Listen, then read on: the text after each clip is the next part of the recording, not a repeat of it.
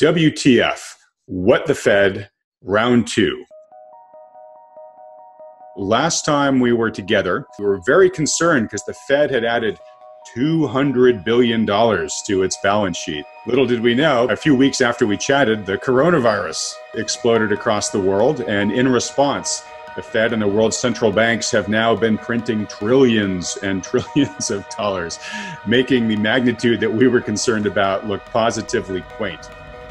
Isn't it optically awful that Bernanke, the past chairman, went to join Citadel, which was one of the first entities to receive a bailout? What hasn't changed would be an easier question, because so much has changed at this point in time.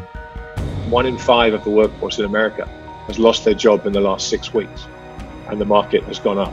We've had unemployment jump to 14.7% from 3.5%, and the market has gone up.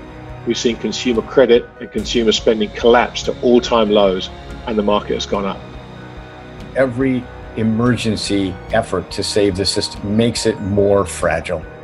The data is suggesting that there isn't any way out of this except to print the dollar into oblivion.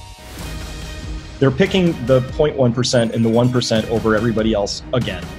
This deflation will continue for a while, but then there's going to come a day where all of the currency printing comes back with a vengeance. We are now witnessing the death of this currency system.